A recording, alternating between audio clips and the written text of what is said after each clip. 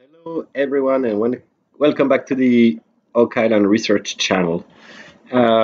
This is going to be a very short video, and maybe another one tonight if I got time. And this video is the sequel to the video we had before about the fish. And a friend of mine came home today, and I was showing him the fish that was inserted inside the island, and he made some remarks about proportion and how neat would it be if this and that, and that gave me an idea. I thank him anyways, because without him I wouldn't have been on that track. But I found something very interesting. So you remember that slide where I was trying to make my fish go around the island somewhere, and I finally found from last video that if I set the fish this way, it would perfectly fit into my trail of instruction. And remember, I got a little racetrack to go around, and it hits all points. And very often in La Rochefoucauld maps riddles, either they give you an instruction and you're going to have to figure it out first, what the instruction is, and then what to do with it. Or there are also features that you have to find by yourself. But the nice thing is, when that happens, they usually give you a feedback proof. Something like, okay, you did that and you didn't know what you're doing, but then look at this, and that, it proves you were right. And I came up with such proof on my positioning of the fish.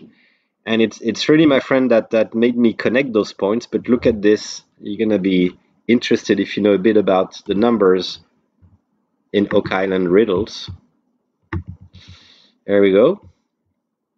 So what I did is, now that my fish is set on my island, I connected the eye of the original fish at the bottom right corner, connected to the eye of my printed fish on top of the island. And I connected the tail to the eye also, because this looks like a very nice triangle endpoint, that eye. For reference, I made a horizontal line, also maybe not from that eye, but it's all right because I'm looking for degrees. And look at what I found. Anybody who knows those numbers is going to be very interested. The eye to fish angle to the eye of the fish here is 9 degrees. And we'll get back to that number because we'll cross that number several times. The remaining angle to a horizontal line is 27 degrees. I measure that with my angle measurer. Now, of course, I'm measuring lines. I could be off by half a degree if I just move the fish by, a tenth of an inch on the right or on the left. You might have degrees, but it's not 20 degrees here. It's not 2 degrees. It's either 8.5 or 9.5 or 9. So I'm very happy to find that number. 27 is also a usual suspect that we meet very, very often. And 78 degrees, that number speaks for a lot of people who've been studying that map, and I will reveal, I think it's my next video, where we get that number from and why is it important.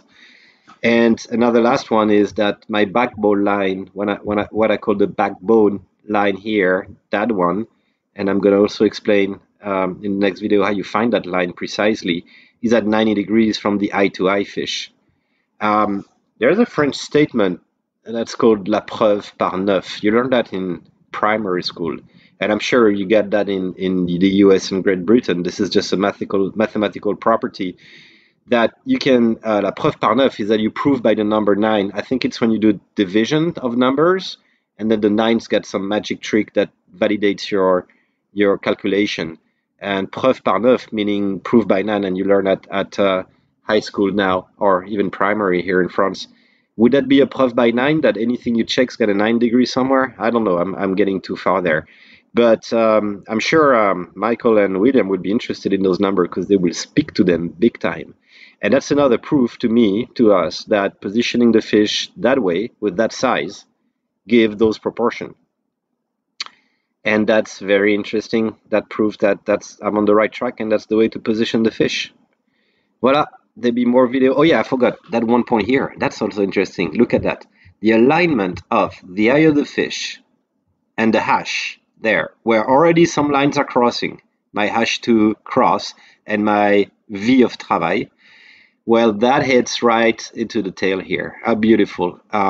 Yeah, and again, maybe 1 millimeter up and down, but I mean, that's meant to be aligned, and that's a beautiful thing. So thank you for watching this short video, and there'll be more to come, of course. Have a good night. Bye-bye.